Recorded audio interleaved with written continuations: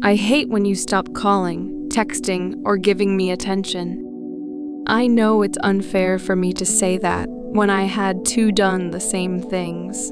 I didn't realize this before, but now I know how this ghosting feels like when you are not talking with me.